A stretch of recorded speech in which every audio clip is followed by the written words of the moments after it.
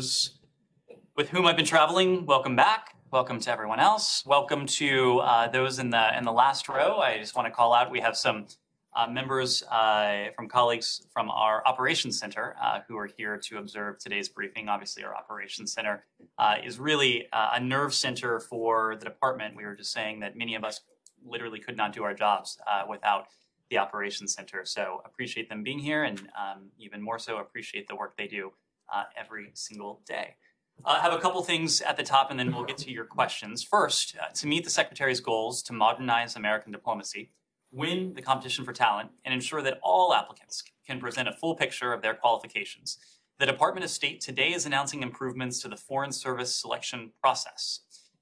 The department is moving away from the Foreign Service Officer test as a pass-fail gateway test and expanding focus on a candidate's education and experience for a more holistic approach in the selection process.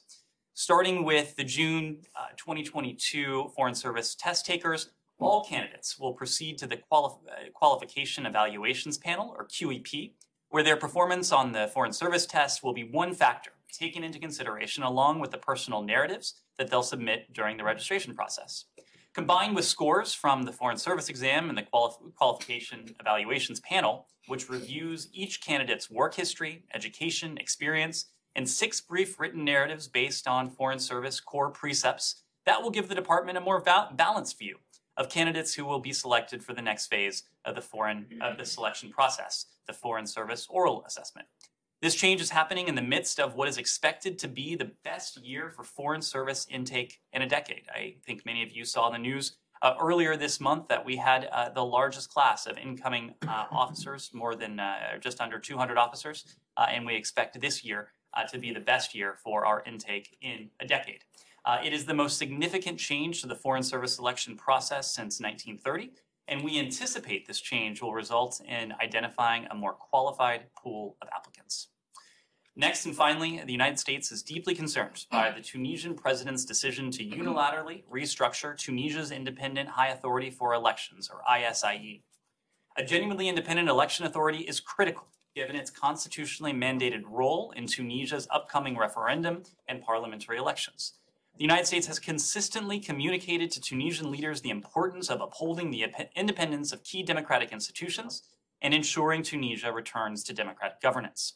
We remain committed to supporting the Tunisian people and their democratic path and renew our call for an inclusive and transparent political and economic reform process with civil society, labor unions, and political parties represented at the table. With that, happy to take your questions. Matt. Thanks.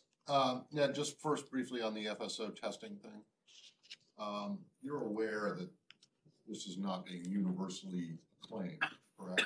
That there's particularly ASA that registers and what seem to be some pretty significant concerns about this having been done without any input from them, without any other federal employee group, whether you want to pick a union or not. Will their concerns at all, do they matter? We are in a regular discussion with outside groups, including, of course, in this case, AFSA. AFSA is an important organization. Their input is and will be especially valuable on these types of decisions. I am also aware, Matt, that the previous, or still the current process, also endured some criticism, given a narrow focus on a pass-fail Foreign Service exam that didn't take into account the applicant's holistic qualifications, what that person has done, that person's educational experience, that person's individual circumstances. We are confident that this restructured and revised process will help us select an applicant pool that is qualified, that is experienced, and that brings to bear the talents and diversity that this country offers. Well, then why not eliminate the exam altogether? We still need various metrics to measure potential new colleagues against. So the Foreign Service exam will continue to be one such metric, but we're going to look at a more holistic picture. Would you would equate this to colleges and universities no longer requiring SAT or ACT scores for incoming students, or how you know? Well, look, we are gratified that we have, and especially in recent months, received a tremendous amount of interest in this department. And with so many applicants, thousands upon thousands of applicants, we need various metrics against which to weigh applicants. So the SAT example is somewhat analogous. I'm not sure it's a perfect comparison, but just as the SAT is done. The test was administered by the same people as the SAT, back in my day at least. But if you're getting so many more applicants, wouldn't you think that it would be more important to have a pass-fail on the Foreign Service exam? We think than letting everyone go into everyone who takes the test, they all go. Doesn't that just bog the whole selection process down? Not at all. We think it is important, again, to be able to measure different aspects of a candidate's qualifications. The Foreign Service exam will continue to be one input. All right. On Ukraine, and I'll be brief so my colleagues can go. Two things. One is I realize that Secretary Austin spoke kind of about this earlier, but what you're seeing in Moldova and Transnistria right now, does that give you any particular concern? And then also, yesterday it came to light that the Russians had launched attacks on several train stations in the west of Ukraine, and I'm just wondering if there was any indication that you guys had that this might have been related at all to the two secretaries' train journey into Kyiv and out. When it comes to Transnistria, Matt, you are right. The Secretary of Defense addressed elements of this morning. But as I believe you've heard, we are aware of the explosions that occurred yesterday in Transnistria. We're closely monitoring the situation as we determine what happened. We reiterate the Moldovan government's call for calm in response to these incidents. And we fully support, as you have heard us say before, Moldova's territorial integrity and sovereignty. We respect its constitutionally guaranteed neutrality. We don't know all of the details beyond regarding what transpired yesterday, but we do remain concerned about any potential attempts to escalate tensions. I would just reiterate that over the past, in recent weeks, certainly since Russia's invasion of Ukraine, you have seen us demonstrate the partnership we have with Moldova in a number of ways. Some of you here in the room today were with us when we went to Chisinau with Secretary Blinken just a few weeks ago. We know that if left unchecked, Moscow's aggression could become a threat to the region. That's why we're not leaving Moscow's aggression unchecked in Ukraine. It's also why we are standing with our partners in the region, including all our Moldovan partners. Since February 24th, since Russia's renewed invasion of Ukraine started, we've committed more than $30 million in humanitarian assistance to support the humanitarian response in Moldova. As you know, Moldova is generously hosting many Ukrainian refugees who have been forced to flee their homes, and $100 million in development assistance to strengthen Moldova's long-term democratic and economic resiliencies. Our militaries work closely together. They cooperate in places as far off as Kosovo. We were, as I mentioned just there, a few weeks ago. And last week, we relaunched with Moldova our strategic dialogue, a dialogue that had been on pause for several years. Moldova is a strong partner. We are working to make sure that they have what they need to respond to the regional consequences of Russia's aggression against Ukraine. Yes, Andrea. Hi, Ned. I want to ask you about Lavrov's comments from last night, to not underestimate their threat. And I know that Secretary Austin responded very briefly at Ramstein to this, but it's the first time we've heard this from the Russians in quite some time. The last thing that we heard, analytically, was what Bill Burns said in Atlanta in his speech. Well, we're always ready, but in talking to Secretary Muniz today, he talked to me about the nuclear threat, which is, he's so deeply invested in. He said to me that the Russians have now turned nuclear deterrence on its head, using the nuclear threat against a conventional opponent that they have invaded, rather than, as it had been used for decades, as mutually assured destruction against two nuclear powers. So I'm asking more broadly about how concerned you might be as Russia may feel increasingly cornered in this next phase, and as the weapons delivery is obviously so increased from the West. to use tactical nuclear weapons. I also want to ask you a follow-up question about the RIP. Sure. Let me start with that one first. So we have seen in recent weeks a pattern of bellicose statements, and whether you call them statements, whether you call them bluster, whether you call them propaganda, this has become a pattern. These certainly are provocative statements. We think they are deeply irresponsible. We deem them to be a continuation of the Russian government's very clear attempts to distract from its failure in Ukraine, to distract from the brutality that it is perpetrating on the Ukrainian people, to distract from its apparent unwillingness to negotiate in good faith, and to distract from its history against its neighbors. They have at every turn sought to deflect responsibility for their actions by attempting to shift blame from where it resides, and that, of course, is with the Kremlin, to other parties, whether that is to Ukraine, whether that is to NATO, whether that's to the West, whether that is to the United States. Director Burns referenced this, as you mentioned, in Atlanta. We've spoken to this before. We think loose talk of nuclear weapons, nuclear escalation, is especially irresponsible. It is the height of irresponsibility. And it's a clear contradiction of what the Russian Federation has confirmed and reconfirmed on any number of occasions, including with the UN Security Council statement that emanated earlier this year, that a nuclear war must not be fought and can never be won.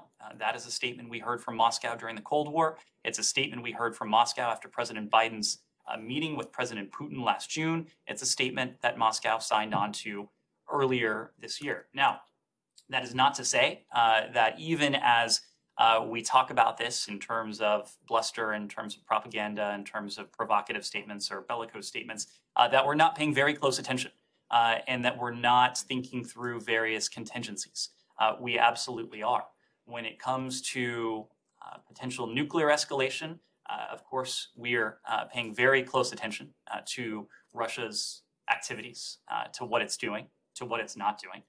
You've heard from the Department of Defense that we are always evaluating our own nuclear posture. And at this point, we have determined that there is no reason to change our posture. You said you had a follow-up. Is there to any extent, do you think that Secretary Austin saying that our goal was to weaken Russia so they could never again invade when you were in Poland, or Secretary Blinken saying that Ukraine is winning and that Ukraine will be a sovereign, independent nation, I'm paraphrasing, long after Putin is gone. Was that in any way provocative or poking the bear or changing the mission to be not just helping Ukraine defend, but helping Ukraine win with the heavier weapons as well? I noted today in the hearing that Senator Romney, while praising, fulsomely praising what has been done so far, said with the caveat of what Secretary Blinken had said, Secretary Austin had said. I have to say, I've been a little bit surprised by the surprise that I've heard expressed regarding Secretary Austin's comments. This is a point that we have made for some time now. We have said for months that we intend to make this invasion a strategic failure for Russia. They have endured tactical defeats on the battlefield. They have lost the battle for Kyiv. They have lost a large number of Russian service members, Russian equipment. You look at Russia's economy, Russia's financial system. They are well on the path to strategic defeat. And one of our goals in seeking to ensure this outcome has been to ensure that something like this couldn't happen again. And that's precisely what Secretary Austin was referring to. It is precisely what Secretary Blinken was referring to some 6 weeks ago. The middle of last month, as I recall, he did an interview with NPR, and he made a couple of points then.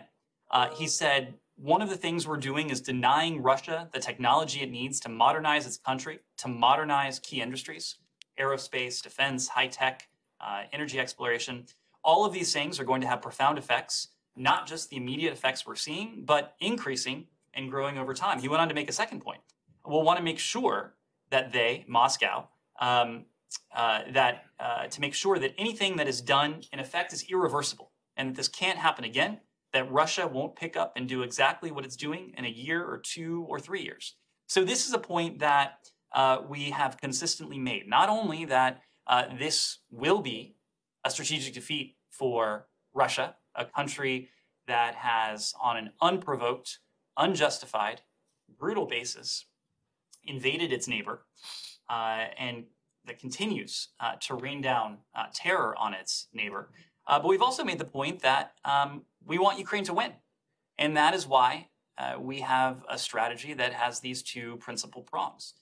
Number 1, we are doing everything we responsibly can to help Ukraine defend its sovereignty, its territorial integrity. We have contributed billions of dollars to this effort, more than $3.8 billion worth of security assistance since the invasion began, about $4.5 billion since the start of this administration.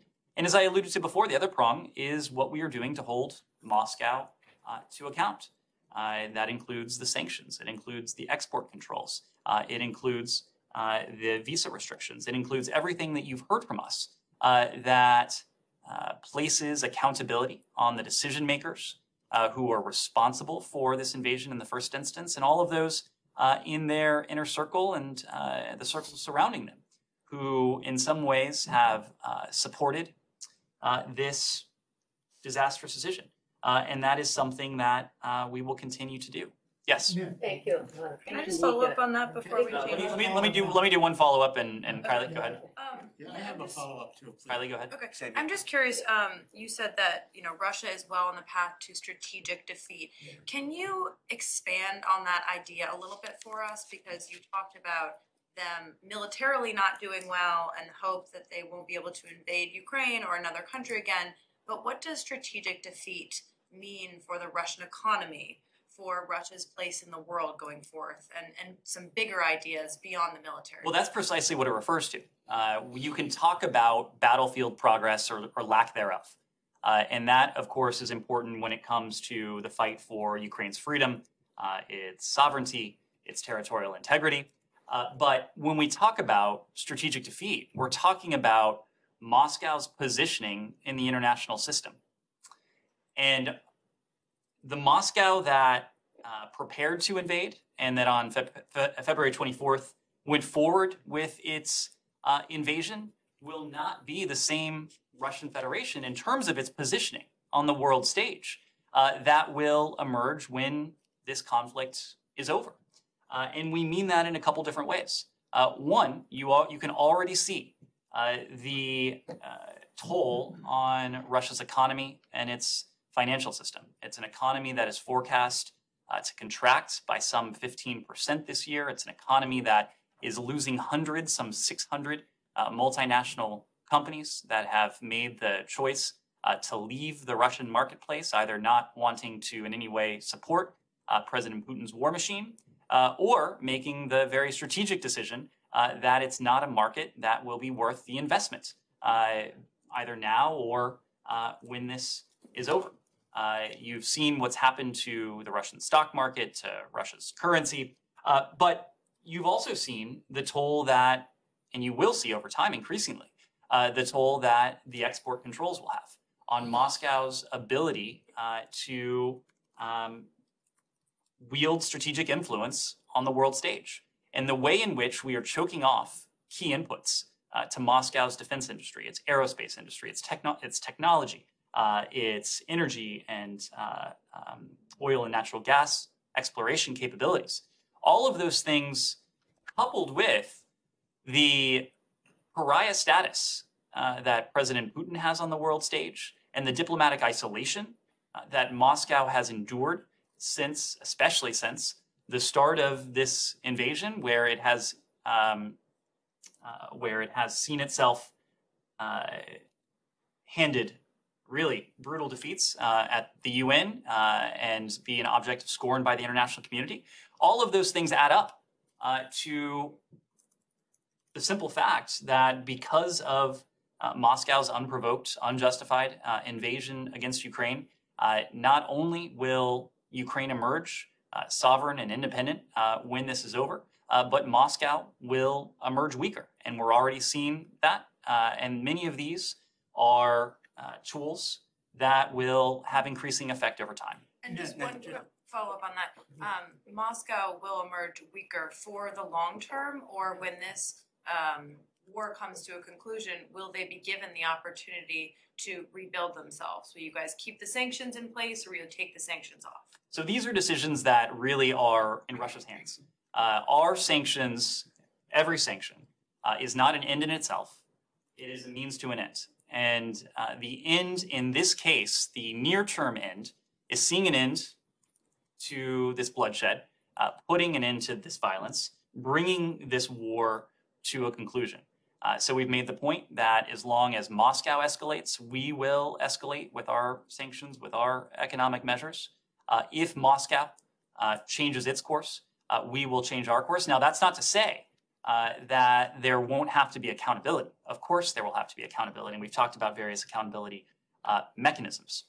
We also want to see to it, again, as the Secretary said some 6 weeks ago, and Secretary Austin alluded to yesterday, that something like this type of aggression can't be repeated, whether that's in days, weeks, or months, or years from the conclusion of these hostilities. Just to follow on this very point that you just mentioned, you said for weeks, months, for years, and so on. So this war can go on conceivably. I mean, to achieve the strategic defeat of Russia can go on for years.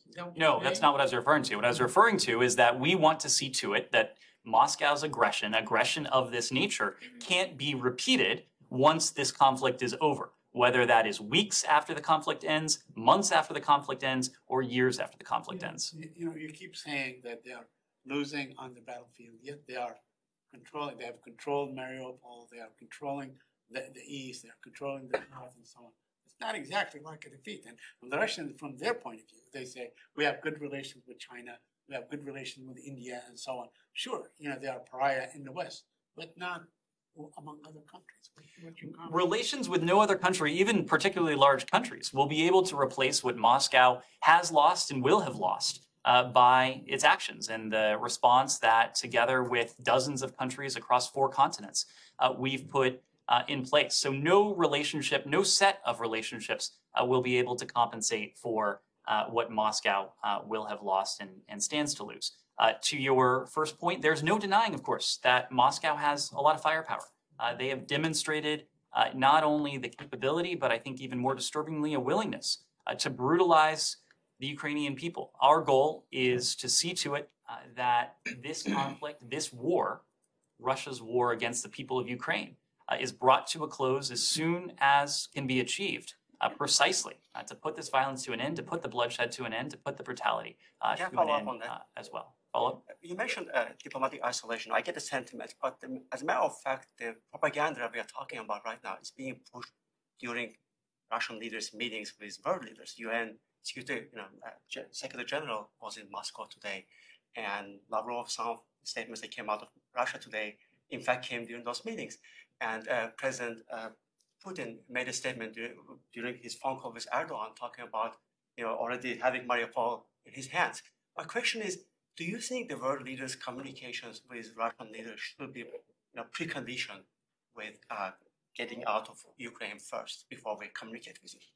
We believe this war has to be brought to a close through dialogue and diplomacy. And we've consistently said that we support diplomatic efforts that are done in full coordination, in the first instance with Ukraine.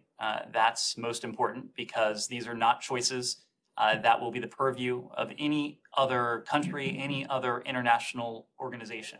The Ukrainian government, an expression of the will of the Ukrainian people, ultimately is going to have to be the entity that makes decisions that affect its country going forward. So whether it's the efforts of the Turkish government, of the German government, of the Israeli government, of the French government, of other governments who have used their good offices or offered their auspices for dialogue between the parties or attempted to shuttle between Russia and Ukraine. We support those efforts as long as they're done in full coordination with our Ukrainian partners. Yes. Thank you, Ned. A couple of questions about the secondary sanctions. This is something that the Secretary was asked at today's hearing at the Senate. As the leaked phone calls suggested yesterday, sanctioned Russian oligarch, who is one of the major architects of this war, Mr. Evtushenko, and Georgia's richest man, oligarch Ivanishvili, who controls the Georgian politics from the shadow, they are figuring out the ways to bypass the sanctions and secure supply of vital grain products to Russia. Evtushenko himself confirmed the authenticity of this conversation in the interview with the Georgian media. Based on these leaked phone calls, David Arahamian, who is a leading Ukrainian politician who chairs the negotiations with Russia, he appealed to the Western leaders to consider imposing personal sanctions on Ivanishvili and his assets in the West. Does the U.S. track or assess these phone calls, this leaked phone conversation? Do you have any assessment of that? And what would be your response to that? When it comes to imposing secondary sanctions to those countries or institutions who are helping Russia or Belarus, bypass these harsh measures. So I'm not in a position to speak to any purportedly leaked phone call or to confirm the authenticity or not of what you're referring to, but a couple points. Not only have we leveled sanctions and other tools against those who are responsible for the Kremlin's decision to go into Ukraine, those in Russia, those in Ukraine, but last week we announced a large tranche of sanctions against those responsible for facilitating sanctions evasion. And so sanctions evasion is something that we are taking a very close look at around the world, whether that's in Russia, whether that's in Belarus, whether that is anywhere else around the world. And I think our actions last week demonstrated that we will go after those networks, those entities, those individuals who are willfully, deliberately, systematically evading or helping others to evade these sanctions. Of course, I'm not in a position to preview sanctions on any individual or any specific entities, but it's something we're taking a very close look at. Yes, Jane. Thank you, Ned. I have two questions on South and North Korea. Can I ask go to Ukraine? North Ukraine? Korean. Sure. Before we go on to another region, we'll take a couple final Ukraine questions. We need to, Connor? After Secretary Blinken announced, on Monday that the State Department would return some diplomats to Lviv this week, can you confirm whether or not that has started today and if they successfully made the journey back to Poland today? I can confirm that. The Deputy Chief of Mission and members of the embassy team traveled to Lviv, Ukraine today, where they were able to continue our close collaboration with key Ukrainian partners. Today, they met with interlocutors from the Ukrainian Ministry of Foreign Affairs.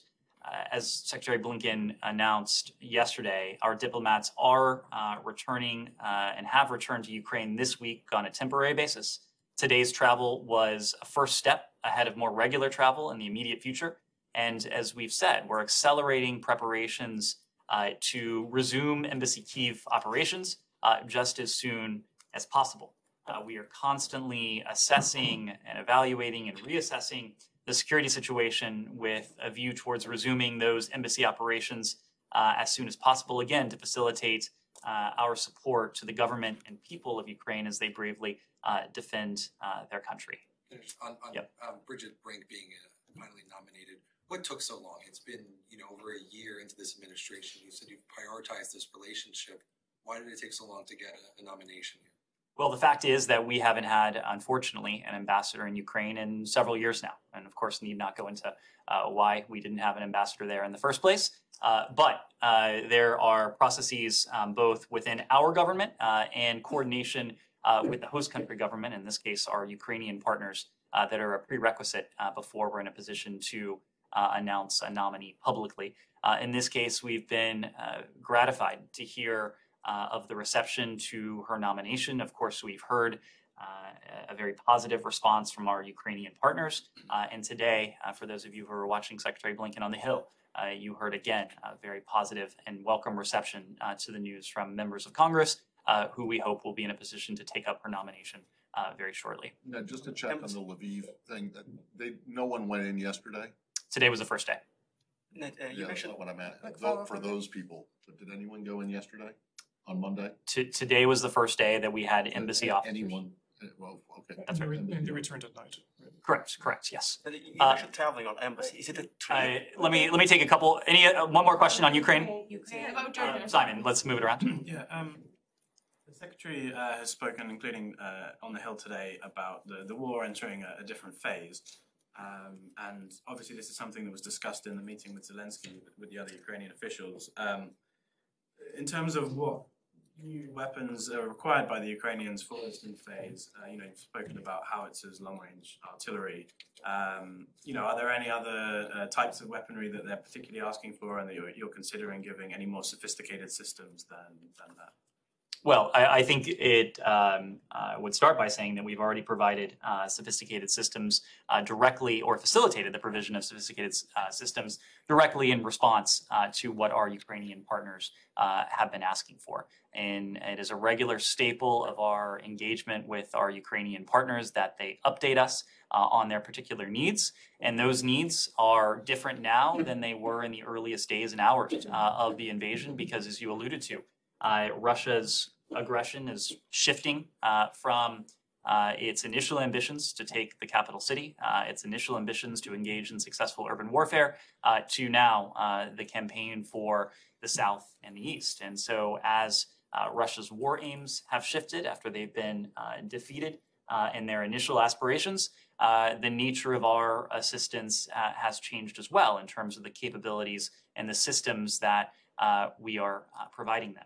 When Secretary Austin and Secretary Blinken met with President Zelensky and his team in Kyiv on Sunday, there was a discussion of the battlefield and precisely what implications that battlefield holds for Ukrainian needs. You heard from Secretary Blinken in the aftermath of that we're going to be in a position to provide hundreds of millions of dollars more in FMF, foreign military financing. This is separate and distinct from the presidential drawdowns that you've heard us put forward in previous weeks, but it is equally useful, and in many ways it gives our Ukrainian partners flexibility in terms of what it is that they are procuring from the United States for their defensive needs against this Russian aggression. Secretary Blinken also announced more than $150 million or so in terms of ammunition. The Department of Defense has talked about the artillery, the systems that the Ukrainians have requested for the battle for the Donbass, and I'll defer to the DoD to Question speak to about the that. German tanks. Sure. Which is, finally the Germans today agreed to send their tanks. Well, now according to Reuters, Switzerland is refusing to approve the re-export of the ammo needed for those tanks. Is there anything that the U.S. can do with Switzerland to try to smooth this out, given how long Ukraine has been waiting for the German? Well, Germany has been an important partner, an important member of the coalition that we have put together, not only in recent weeks, but over the course of recent months. And we welcome Germany's announcements over the course of months that it will increase defense spending, bolster defense capability and readiness, its announcement that it had halted the Nord Stream 2 pipeline, and its transfer of lethal assistance and now heavy weaponry to Ukraine. These bold moves, we think, will strengthen Germany's role as a leader in global security, in line with its diplomatic, economic, development, and humanitarian influence in Europe and around the world. It's not for us to speak to specific systems or assets or capabilities that any other country is providing, so I'll leave it to our German allies to speak to what it is precisely that they're providing, and I would have to refer you to the Swiss government for any discussions between those two governments. Yes. Georgia participated in every peace mission and is a valuable NATO partner. Having this in mind, can Georgia get any tentative dates regarding its aspirations to become a NATO EU member? We all have heard that it's a consensus-based decision, but don't you think the Georgian people and government deserve to know how much longer they need to wait instead of being told that it will happen someday? And second question, please. You say you understand Georgia's position very well, but it's fact that there are both some opposition members inside my country and also inside of my country, who are trying to nudge Georgia toward a decidedly radical position on this. And this is happening in parallel to the ongoing Russian invasion in Ukraine. In our partner country, there was even talk of opening up a second front in Russia. On Russia, and this is being advised to a country that, together with Moldova, faces the greatest risk of renewed Russian aggression. As you know, 20% of my country is occupied by Russia. What objectives do you think this campaign for more radical stance and increased pressure on the Georgian government serve? This has been, as I said, inside of my country and outside of my country, I mean opposition members. And this campaign is permeated with so much disinformation, the so-called secret recordings that are paraded as scandalous or exclusive, while neither in the case. Thank you. So on your first question, we have said for some 15 years now that we support Georgia's NATO aspirations. We believe that NATO's open door policy, it should be an open door for those countries that aspire to join the alliance. We've also said that no outside entity can or should have a veto on any eligible country's aspirations to join the NATO membership. Now, as you alluded to in your question, the membership process, it is a process that is overseen by the alliance. These will be alliance decisions. There are a set of requirements that any aspirant country will need to fulfill before being eligible to be considered for full membership. But Georgia already is an important NATO partner. We have had close consultations with Georgia on the margins of NATO meetings. And to your second question, and this bridges the two, we have consistently stood by Georgia and with the people of Georgia and their desire to be a free and sovereign people in a free and sovereign country. And over the years, from the earliest days of Georgia's post-Soviet independence, we have now developed a strategic partnership between our countries. We work together towards our shared vision of a Georgia that is fully integrated into the Euro-Atlantic family of nations and part of a Europe that is whole, free, and we would hope at peace. And this is a vision that takes hard work, it takes patience, it takes significant resources to realize. That's why we have sought to do our part. We have allocated almost $6 billion in assistance funds to Georgia. We've trained over 20,000 Georgian soldiers.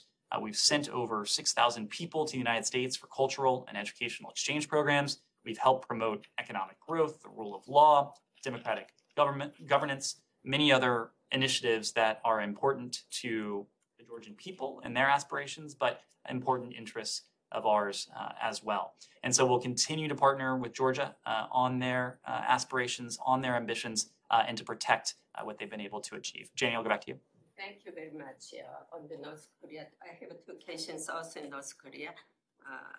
North Korean leader Kim Jong-un mentioned the preemptive use of their nuclear weapons at a military parade in Pyongyang yesterday. Regarding Kim Jong-un's emphasis on the use of nuclear powers rather than dialogue for abandoning the nuclear program, how can you assessing the prospect for future dialogue with North Korea? And I follow up next question. Well, to start, your reference to Kim Jong-un's speech yesterday at the military parade, we're aware of what he said. It reiterates our assessment that the DPRK constitutes a threat to international peace and security and to the global non-proliferation regime. We have a vital interest together with our allies and partners around the world, but especially those in the Indo-Pacific, to deter the DPRK, to defend against its provocations or its use of force, to limit the reach of its most dangerous weapons programs, and above all, to keep safe American people in the region, our deployed forces, and our allies, Japan and the ROK being two of them. Our goal remains the complete denuclearization of the Korean Peninsula. As you've heard me say before, and as recently as last week, we harbor no hostile intent toward the DPRK. We do remain open to engaging in diplomacy and dialogue with the DPRK with an aim of achieving progress towards that overall objective. But we also have an obligation to address the recent provocations that we've seen from the DPRK, including its two recent ICBM launches. We have an obligation to enforce the UN Security Council resolutions that are in place. Those are obligations that we'll continue to work on very closely with our allies in the region, with our partners in the region, and with our allies and partners at the UN. And it goes without saying, of course, that our commitment to our treaty allies, Japan and the ROK, is ironclad and remains that way. Second question, according to a recent exchange of personal letter between South Korean President Moon and North Korean leader Kim Jong-un, in this letter, North Korea contains preconditions for dialogue with South Korea. What is your assessment of the sincerity of Kim Jong-un's personal letter? It's not for me to assess the sincerity of anything that has come from the DPRK. What we've said before is that we support inter-Korean dialogue. We support anything that de-escalates tensions and that moves us closer towards our shared objective with the ROK, and that's the complete denuclearization of the Korean Peninsula. Joseph. Thanks. Secretary Blinken was asked multiple times today about the Vienna talks and nuclear deal. He used very intricate language multiple times when it came to the FTO designation and specifying the Quds Force. Can you give us any updates on where those are? Is there anything scheduled, any meetings scheduled back in Vienna? And is that what's holding up the deal right now? Is it the FTO designation on the IRGC or the IRGC Quds Force? We don't have any travel to Vienna to preview. We are in close contact with the EU coordinator who continues to convey messages back and forth. We continue, as you heard me say just the other day, we remain hopeful that an agreement can be reached, but it can be reached only if Iran is prepared to conclude a deal without, for example, raising issues that are extraneous to the JCPOA. If that's the case, we believe that we can achieve a mutual return to compliance of the JCPOA in fairly short order. And that remains our goal for a couple of reasons. You heard the Secretary speak to this today. It remains our goal principally because President Biden has a commitment to see to it that Iran is never in a position to acquire a nuclear weapon. And the fact is that while the JCPOA was in full effect from implementation day in early 2016 until May of 2018, Iran was verifiably and permanently prevented from obtaining a nuclear weapon. And again, when the JCPOA was in full effect, the breakout time, that is to say, the time that Iran would require to produce enough fissile material for a nuclear weapon if it chose to go in that direction, was about 12 months when the deal was consummated and fully in effect. Now, and the Secretary said this today, that breakout time is measured not in months, but unfortunately in weeks. And that is something that is unacceptable to us as a long-term proposition. That is why we continue to see if we can reach a conclusion, a mutual return to compliance with the JCPOA. But as we've said, we're preparing equally for either world, a world in which we have a JCPOA and a world in which we are forced to seek other means to be faithful to the president's commitment. Now, the challenge is we've seen both of these worlds. We've seen what a world with a fully functioning JCPOA looks like. And again, that's a world in which Iran is verifiably and permanently constrained from obtaining a nuclear weapon with a breakout time that is extended. And we've seen a world without a JCPOA. So this is not a thought experiment. Unfortunately, there's been a real world experiment when it comes to the utility of the JCPOA. And in the world in which the JCPOA has been suspended, not only have we seen Iran's nuclear program gallop forward with the installation of centrifuges, the accumulation of nuclear material, various developments that would contravene the obligations under the JCPOA. But we've seen Iran that has acted with even greater impunity. We've seen an Iran that has enabled its proxies, that has supported malevolent groups and actors in the region. We've seen an Iran that has continued with its ballistic missile program. We've seen an Iran that has continued to be a deeply destabilizing force to the region. We believe that if we are able to put Iran's nuclear program back into a box, if we are able to contain what would constitute the greatest challenge we could face from Iran, the greatest challenge we could face in the region, that we will be more effective and better positioned to confront these other challenges that we face with Iran. So there's some distance yet to close. It's unclear if we're going to be able to get there, but it remains our assessment that mutually returning to the JCPOA would profoundly be in our interest, and we'll pursue that mutual return as long as it remains in our interest. You mentioned yourself months ago that this wouldn't be open-ended, and I mean, the talks have been going on for a little over a year. Granted, I mean it's not an easy agreement to reach, but I mean surely, and you guys have also been saying that the breakout time is a matter of weeks for now months. So I mean, how much longer are you guys willing to wait? Because it seems like Iran's has its demands and they're not backing down. Well, we're going to test the proposition of a mutual return to compliance with the JCPOA for as long as doing so remains in our interests.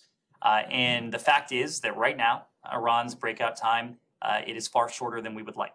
Were we to re-enter the JCPOA and more precisely, were Iran to once again be subject to the most stringent verification and monitoring regime ever negotiated, that breakout time would be extended. So as long as the non-proliferation benefits that a mutual return to compliance with the JCPOA brings is better than what we have now, that will likely be an outcome that's in our interest. But again, we may not be able to get there because a negotiation, in this case, not only does it take two parties, but there are multiple parties in this, and there are complex questions, some of which remain unresolved. Ned, on this, and I'll leave aside the argument that we could get into over whether everyone agrees that the JCPOA permanently and verifiably ended the nuclear potential, Iran's nuclear potential, leaving that aside. The Secretary seemed to suggest in his answers today that the State Department and the DNI had made a determination that the threat against former Secretary Pompeo and Special Envoy Book from Iran continued, and that you are continuing to pay whatever amount it is per month for protection for them. Is that correct? Is that a correct reading of what he said? There is only so much I can say on this, but we have an obligation that we take very seriously to provide protection to former officials of this building who may be subject to a threat. Now, I think you could understand why.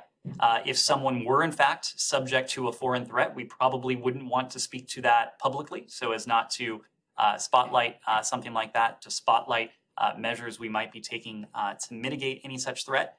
But you heard this from the National Security Advisor on January 9th, I think it was, of this year.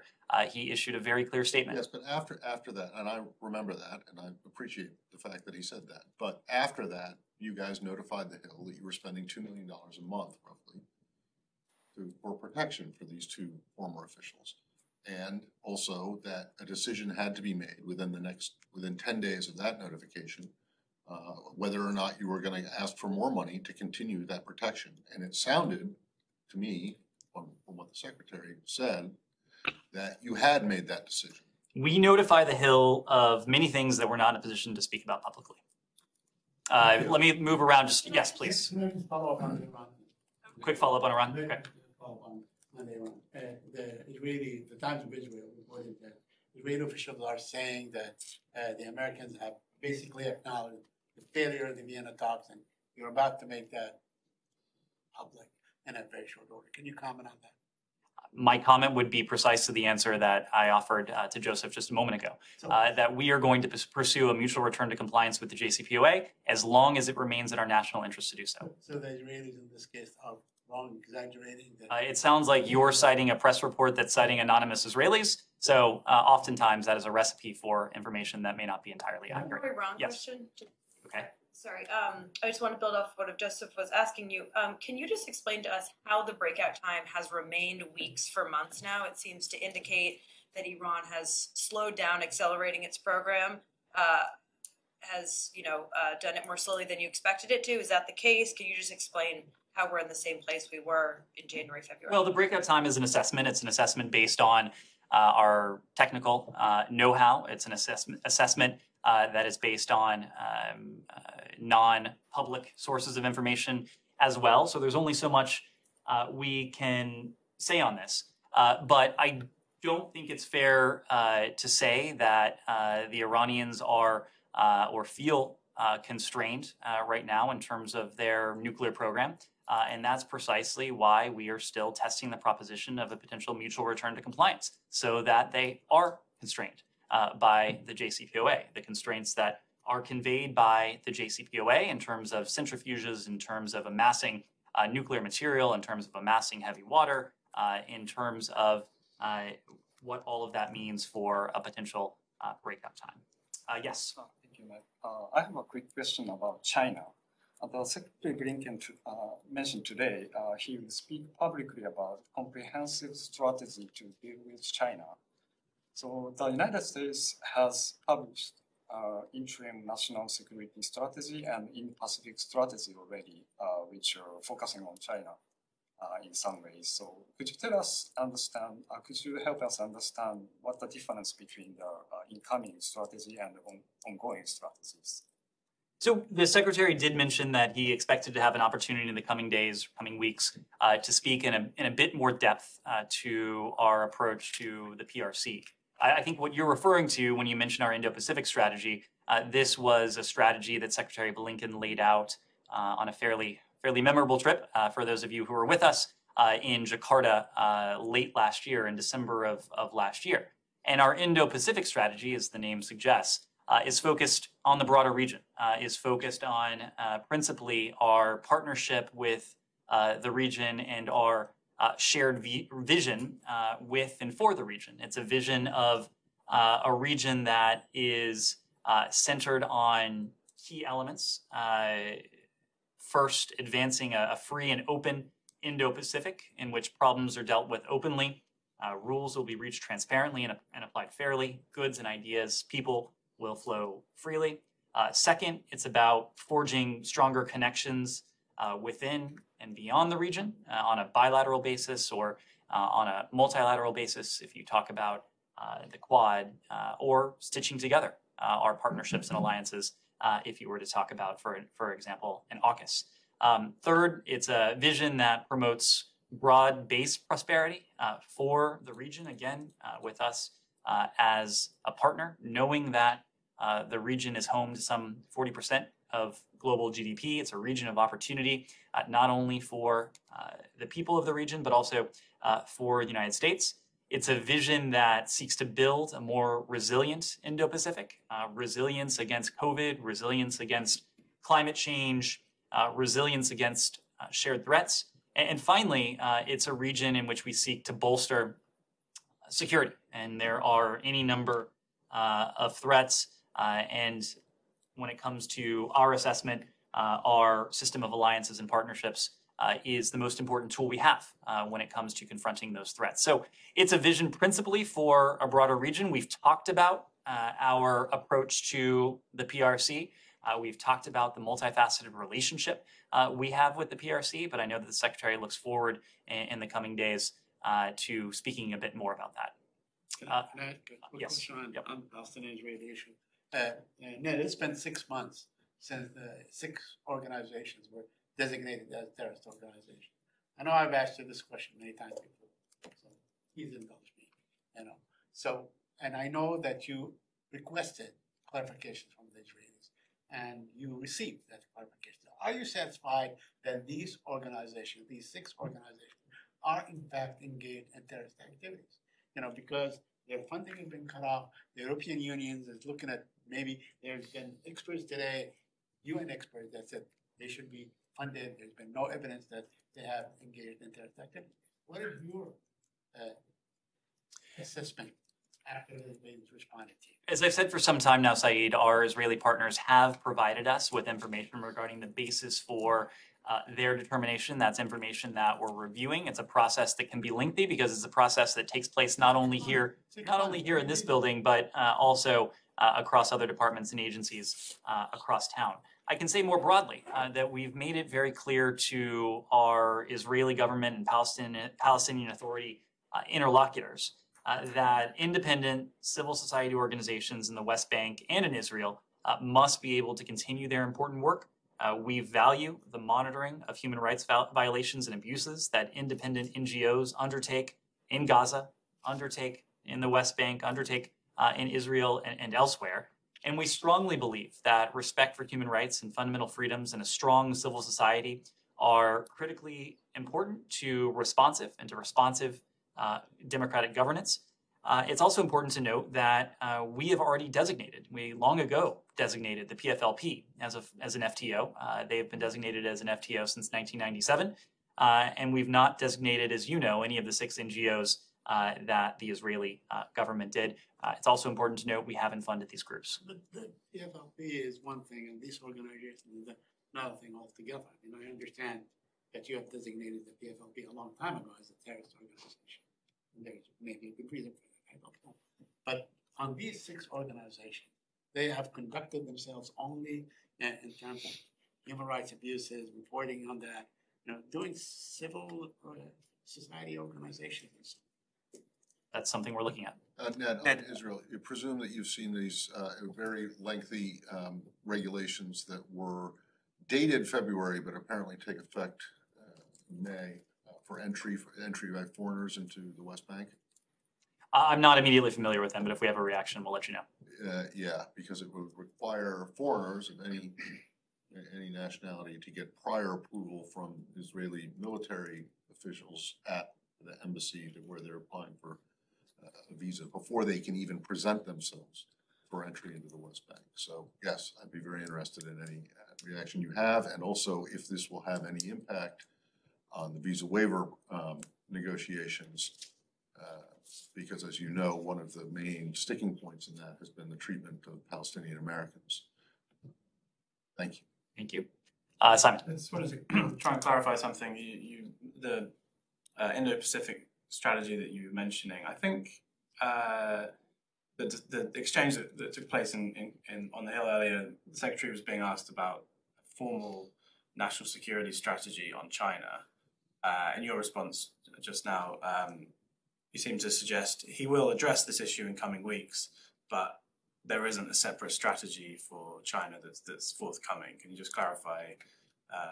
He's going to address something in coming weeks, but it's not going to be the question was how remarks on the PRC might be different from the Indo-Pacific strategy that the Secretary explained in December of last year. And so my answer was the fact that that was a regional strategy. It wasn't about any one country. It was about our partnership with the region and our bilateral relationships with the countries of the region and the relationships we have bilaterally and multilaterally with blocs in the region as well. So the Secretary will detail a specific strategy for China.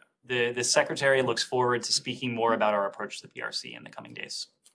Final question? Yes. Actually, 2 questions on Ukraine. First, to clarify on what you just said in your response to Connor's question on embassy. You mentioned traveling. Are the diplomats going back and forth? Is it like day-long trip? Do you have any timeline on when the embassy in Kiev will be restaffed? And my second question after. They are making, for the time being, day trips into Lviv. That first day trip started today. As I said before, we are accelerating planning to reestablish a diplomatic presence at our embassy in Kyiv. It is something we want to do as soon as it is responsible for us to do so. Awesome. And second question on the last weekend's meeting, there are reports that Zelensky handed over a plan to strengthen sanctions. It's about ramping up sanctions against Russia and enablers. Are you in a position to confirm those reports? Well, I think there are reports because in the Ukrainian government readout, it said that President Zelensky handed over a document regarding the Yermak McFall International Expert Group on strengthening sanctions. So sanctions enforcement, the next step in our sanctions against Russia and those who are enabling the Kremlin's war against Ukraine, that certainly was a topic of discussion, and we'll continue to coordinate closely with our Ukrainian partners on that. Thank you.